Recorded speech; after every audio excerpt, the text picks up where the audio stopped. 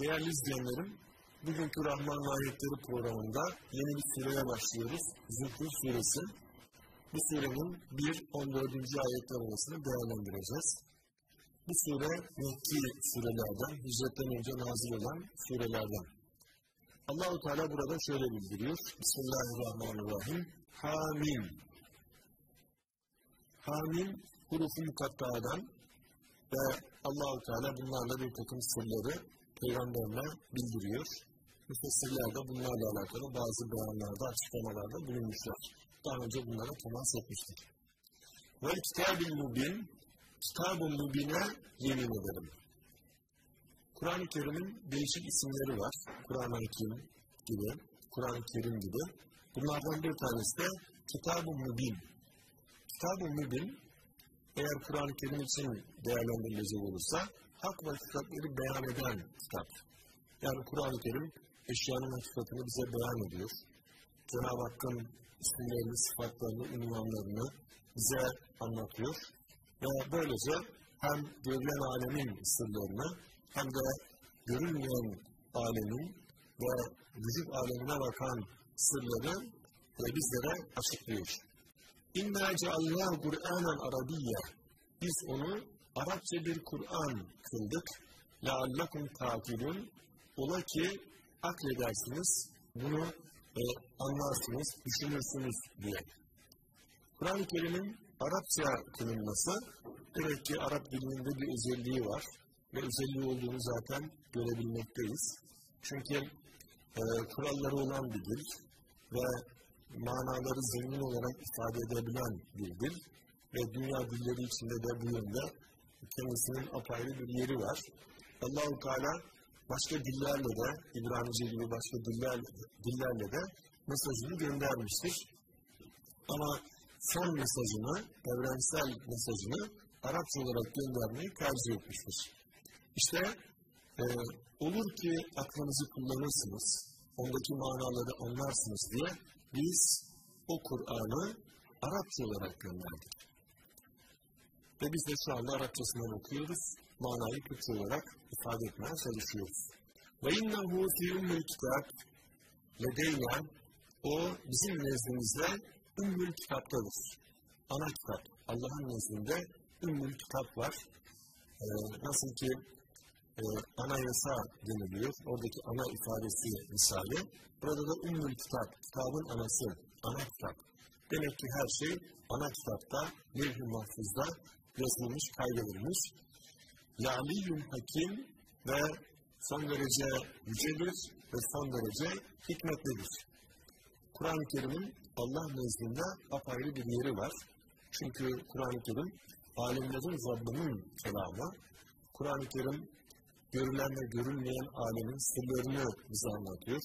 Kur'an-ı Kerim ahiret aleminin mukaddes bir haritası. Kur'an-ı Kerim insanlığın gerçek hikmeti ve gerçek ilimleri anlatan bir kitap. Böyle olunca Allah nezdinde Kur'an-ı Kerim'in apayrı bir yeri var.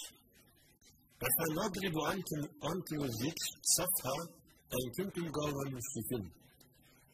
Siz müsrif bir kavimsiniz, aşırı bir kavimsiniz diye Kur'an'ı size hatırlatmaktan geri mi kalacağız? Yani Kur'an'ın ilk muhatabı olan Kureyş kabilesi ve Araplar çok büyük bir tepki veriyorlar ve Kur'an-ı Kerim'e tavır alıyorlar. Ama Allah-u Teala siz kabul etmiyorsunuz diye biz bunu beyan etmekten vaz mı geçeceğiz? İster kabul edin, ister kabul etmeyin, hak ve hakikatler anlatılacaktır. Yani hak ve hakikatleri insanlara beyan etmek Allah'a ait. Bunu kabul etmek veya etmemek insanlara bırakılmış bir durum. Ve bu noktada Kur'an-ı Kerim'in başka ayetlerini de düşündüğümüzde tavırı gayet nettir. Cenab-ı Hak şöyle bildirmektedir. İnna hedeyna's sebil, inna şakiran ve inna kefura. Biz insana yolu gösterdik, beyan ettik. Artık insan ister şükreder, isterse nankörlük yapar. Öte yandan bunun hakkı min rabbikum. Peki Rabbinizden hak size gelmiştir. فَمَنْ شَاءَ فَلْيُؤْمِنْ وَمَنْ شَاءَ فَلْيَكْفُرْ. Dileyen iman etsin, dileyen de kafir olsun. İşte Cenab-ı Hak müstahni alel ıtlaktır, yanılgı mutlaktır. Yani hiçbir şeye muhtaç değildir. İnsanların iman etmesine veya inkar etmesine tabir yerindeyse aldırmaz. Ama bir imtihan yapmaktadır ve insanlar kendi iradeleriyle Allah'a yönelsinler, dini yaşasınlar istemektedir. Bu durumda Cenab-ı Hakk'ın küfre rızası yoktur ama insanların kafir olmasına müdahalesi de yoktur. Çünkü küfrü de yaratmıştır. Bu noktada insanlar dilerlerse küfrü tercih edebiliyorlar. İmtihan esnasında nasıl ki insanlara müdahale edilmez, yanlış şıkkıda işaretleseler normal imtihan devam eder. Onun gibi şu anda da dünya imtihan salonunda yanlış şıkkı işaretleyen insanlar çoğunlukta olmakla beraber Allah müdahale etmemekte, onların küfrüne izin vermektedir. وَكَمْ أَرْسَلْنَا مِنْ نَبِيٍّ فِي الْأَوَّلِينَ Biz öncekilerde nice peygamberler gönderdik. وَمَا يَأْتِهِمْ مِنْ نَبِيٍّ اِلَّا كَانُوا بِهِ يَسْتَهْزِئُونَ Onlara hangi peygamber gelmişse onunla istihza ediyorlar, onunla dalga geçiyorlardı. Burada peygamberimize bir teselli var. Malum peygamberimiz Allah'ın dinini anlatmaya başladığında kendisi şiddetli bir muhalefetle karşılaştı. Bundan dolayı da elbette üzüldü. Ama Allah-u Teala peygamberimizi teselli ediyor, takviye ediyor. Onlar kabul etmiyorlar diye sen dert etme, üzülme. Senden önce de peygamberler geldi ve o peygamberlerin de ümmetleri peygamberleriyle dalga geçti. Kahin dediler, sahir dediler, şair dediler, demediklerini bırakmadılar. Dolayısıyla bu insanlık aleminde devam gelen ve devamlı görülen bir haldir. Bunu dert etme. Bu manada Allah-u Teala peygamberimize teselli veriyor. فَاَهْلَكْنَا اَشَدَّ مِنْهُمْ بَطْشًا Biz senin muhatabın olan Mekkelilerden çok daha kuvvetli olanları helak ettik. وَمَدَى مَثَلُ الْاَوَّلِينَ Öncekilerin mesele, dillere destan olan hali geldi geçti gözler önünde. Yani Peygamberimiz Aleyhisselatü Vesselam'ın muhatapları itibariyle, ilk muhatapları itibariyle işte Kureyş ve Arap kavmi, onlar çok şiddetli bir muhalefet gösterdiler. Cenab-ı Hak Peygamberimize şunu bildiriyor, senden önceki peygamberler çok daha şiddetli muhalefetle de karşılaştı ve onlar içinde çok daha kuvvetli olanlar vardı ama neticede o isyan edenler helak oldu.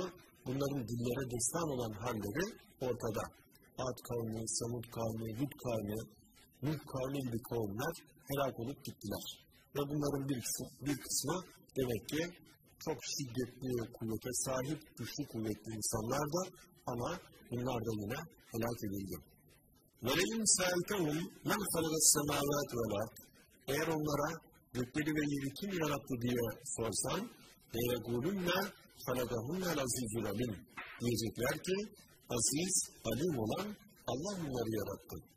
اَلَّذ۪ي جَعَلَ لَكُمُ الْاَرْضَ مَهْدًا O ki arzı size bir beşik kıldı. وَجَعَلَ لَكُمْ ف۪يهَا سُبُلًا Ve yeryüzünde size yollar nasip etti, yollar açtı. لَعَلَّكُمْ تَهْتَدُونَ Ta ki ona yol bulasınız, hidayete eresiniz diye. Burada onlara sorsan gökleri ve yeri kim yarattı? Allah diyecekler. Kur'an'ın belki 3-5 ayrı yerinde bu manaya dikkat çekiliyor. Bu birkaç açıdan olabilir. Bunlardan birisi, Peygamberimizin muhatapları aslında Allah'ı reddetmiyorlardı. Ama Allah'a aracı olarak, şefaatçi, kendilerine de şefaatçi olarak bir takım putlar edinmişlerdi.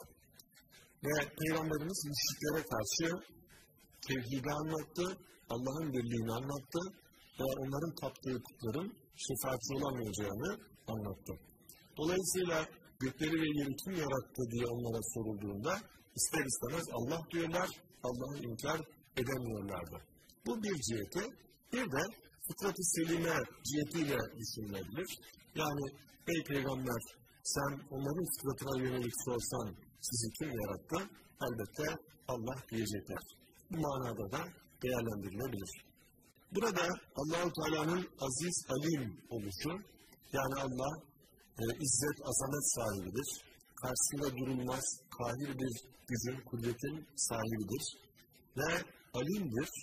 Yani gökleri ve yeri yaratmak elbette muhit bir ilmi de gerektirir. Bilmeyen yapamaz. Ve yapan da bilir. İşte Allah-u Teala ilmiyle elbette alemde neler olup bitmekte bilmektedir. Şöyle ifade etmeye çalışayım.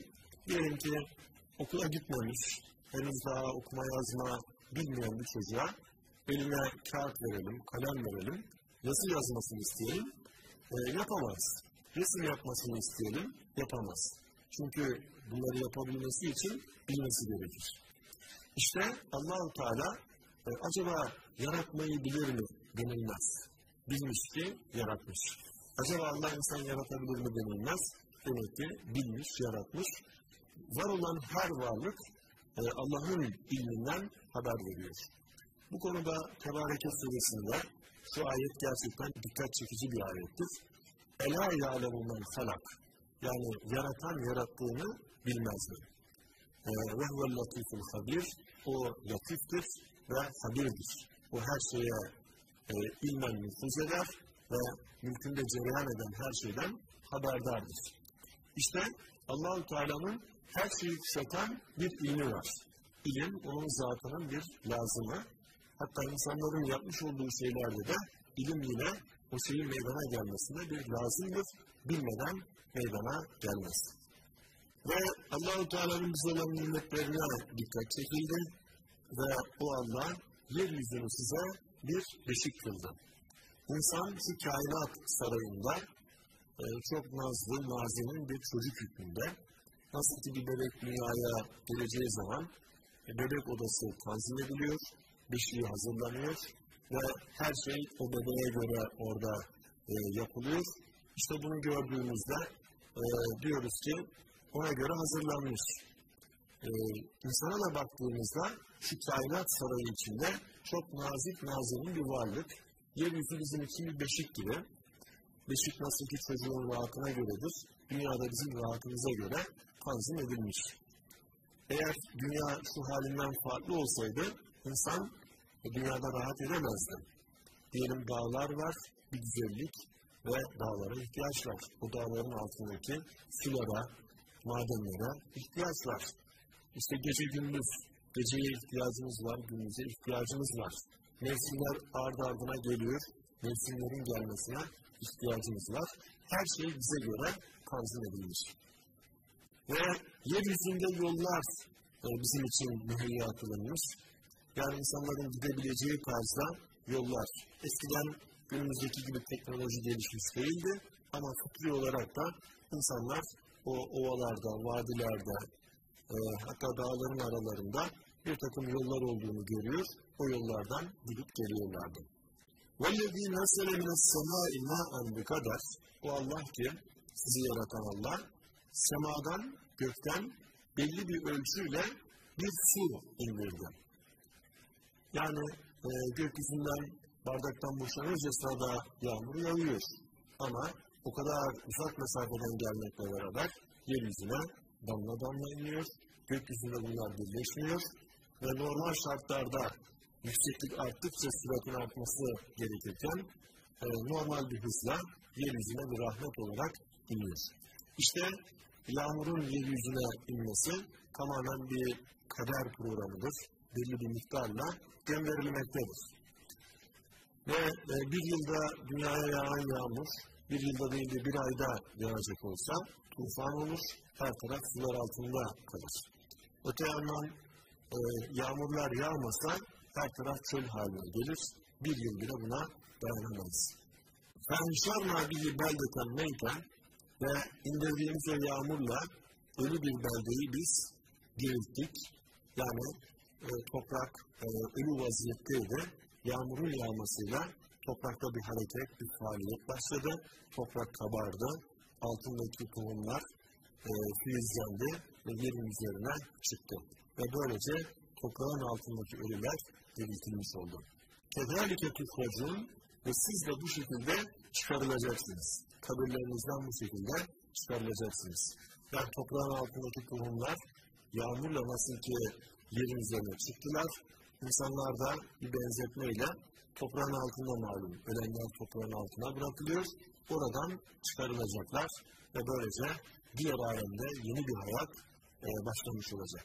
وَالَّذِي خَلَقَ الْاَزْوَاجِ كُلَّهَا O Allah ki bütün eşyayı çift olarak yarattı. İnsanları kadınlı erkekli, hayvanları yine erkek dişi şeklinde, bitkilerde erkekli dişili organlar tarzında, hatta elektrikte artı eksi yükler tarzında her şeyi eşeğli bir tarzda meydana getirdi. وَجَعَلَ لَكُمْ مِنَ الْفُلْكِ وَالْاَنْعَامِ مَا تَرْكَبُونَ Ve Allah hem gemilerden hem de bir takım binek hayvanlarından size bineceğiniz şeyler meydana getirdi. Burada gemiye binmemiz bir nimet olarak nazara veriliyor ve gerçekten gemiler tarih boyu ulaşımda çok büyük kolaylık sağlamıştır. Ve bir de deve gibi, at gibi hayvanlar, bunlar da binek olarak da malum kullanılıyor ve insan bu nimetlerden tarih boyu istifade etmiş, şu anda da istifade etmeye devam ediyor. يَكَسْتَوُ عَلَى زُهُورِهِمْ Ta ki bunun sırtına binesiniz, yani bu şekilde size müsahhar kılınan gerek gemiler, gerekse binek hayvanları, bunların sırtına binesiniz. ثُمَّ تَشْكُرُوا نِعْمَةَ رَبِّكُمْ Sonra Rabbinizin nimetini yad edesiniz. اِذَا اسْتَوَيْتُمْ عَلَيْهِ Üzerine oturduğunuzda, kurulduğunuzda ve tegulu ve şöyle diyesiniz. Subhanellezî sahhara lenâ hâzâ Bunu bize müsahhar kılan Allah'ı tenzih ederiz. Ve mâ kunnâ lehu mukrinin Biz buna güç yetiremezdik. Ve innâ ilâ rabbinâ lemungalibun Ve biz gerçekten Rabbimize döneceğiz. Rabbimizin huzuruna varacağız. Peygamberimiz Aleyhisselatü Vesselam deve gibi, at gibi bir bineye bindiğinde işte Bismillah diyor, Allahu Ekber diyor ve ardından da bunu okuyor. Subhanellezî sahhara lenâ hâzâ ve mâ kunnâ lehu mukrinin ve innâ ilâ rabbinâ lemunqalibun. Yani bunu emrimize veren Allah'ı tenzih ederiz. Biz buna güç yetiremezdik. Muhakkak ki biz sonunda Rabbimize döneceğiz. Bir insan nasıl ki bir bineğe bindiğinde at, deve veya günümüzde araba veya uçak veya gemi bunlara bindiğinde bir yola çıktığı yer var, bir de varacağı menzil var. İşte insan nereden yola çıkarsa çıksın netice itibariyle Allah'a kavuşacak, Allah'ın huzurunda hesap verecek. Bu açıdan herhangi bir bineğe bindiğimizde asıl yolculuğumuzun Allah'a olduğunu, Allah'ın huzurunda hesap vermeye yönelik bir yolculuğumuz olduğunu unutmamak gerekiyor. Ve herhangi bir bineğe binildiğinde ayette geçen bu ifadelerle dua etmek Peygamberimizin sünnetidir. Biz de arabamıza bindiğimizde veya bir toplu taşıt gibi bir yere bindiğimizde bu ayeti hatırlayarak Bismillah deyip Allahu Ekber diyerek ardından Subhanellezî sahhara lenâ hâzâ ve mâ kunnâ lehu mukrinin ve innâ ilâ rabbinâ lemunqalibun Bunu diyebilmeliyiz ve o şekilde bu bilmenin hakkını böyle bir tesbih, böyle bir tenzih ve bir şükürle takdim edebilmeliyiz. Cenab-ı Hak bizleri daimi şakir olan ve mütefekkir olan bahtiyarlardan eylesin. Bir başka programımızda beraber olmak ümidiyle hayırlı günler diliyorum.